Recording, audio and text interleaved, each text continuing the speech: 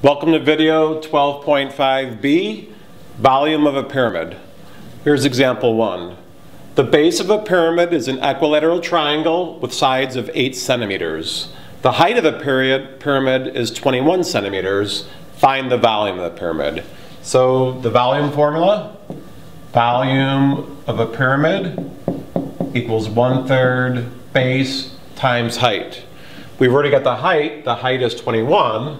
So equals 1/3 base times 21.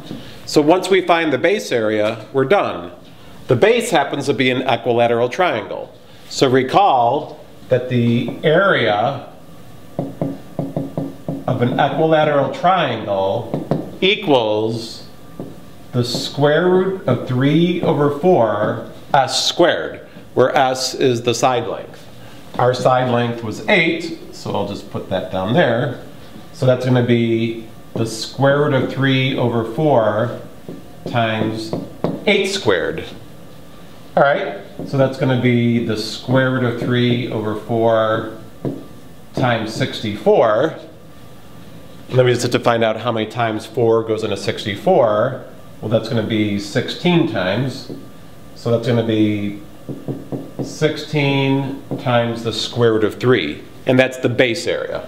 So all we're going to do is take that and put it into that formula right there. So now we get 1/3 times 16 square root of 3 times 21. 1/3 times 21 is 7. 7 times 16, 70, 40, 112. So our answer will be 112 times the square root of 3 centimeters cubed. And there you have it, how to find the volume of a pyramid and leave it in exact form.